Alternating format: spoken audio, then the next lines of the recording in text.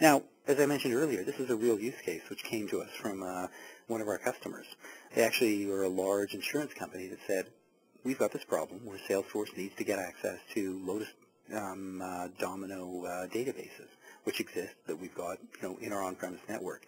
But there's no way we're exposing these things, without some kind of policy layer to the outside world.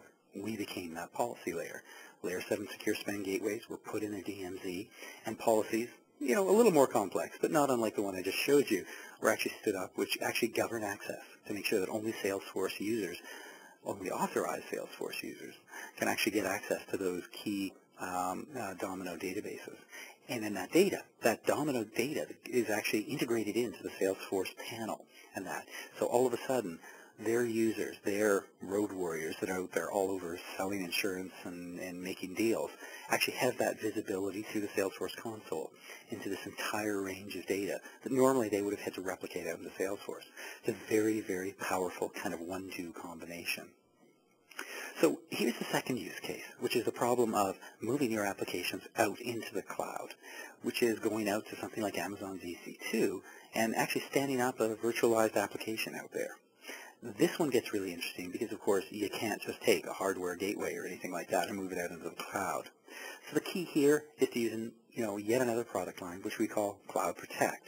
And we think of this as the gatekeeper in the cloud. So in other words, it's something that you move out there and also resides out in the cloud. It's a virtualized cloud gateway, which has all of the same functionality that a hardware gateway does, except it can run out on Amazon or any one of the other cloud providers. And the neat thing about this, really, is that it gives you that layer of control over the applications themselves.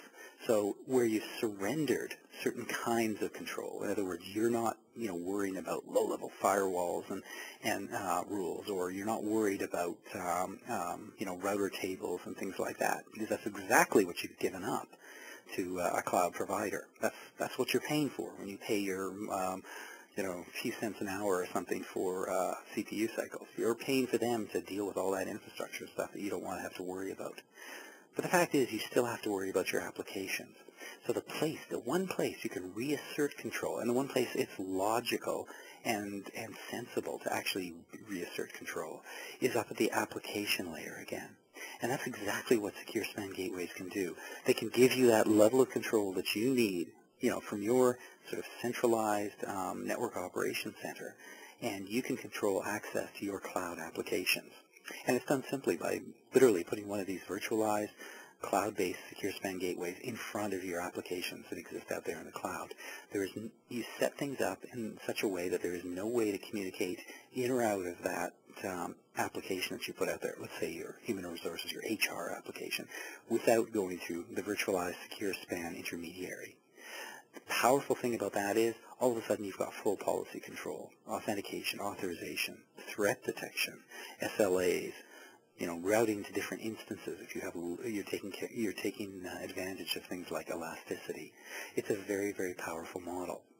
You can actually literally set up encrypted tunnels between a pair of secure span gateways, one in your own DMZ in your on-premise network, and one out in the cloud. If it sounds like a classic DMZ, it's actually not. It's a lot more sophisticated, because in this case the tunnel is actually subordinate to the entire policy system.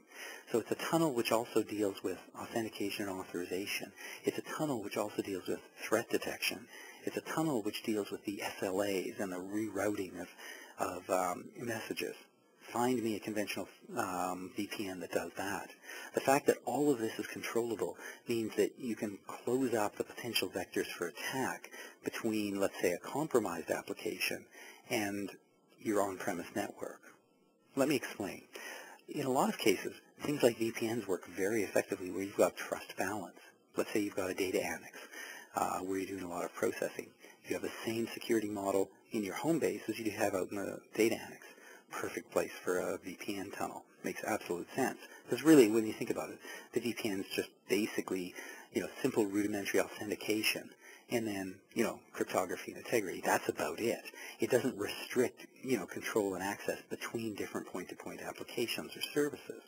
So if one application falls on one side, it really has full access into the, home base and get access to anything.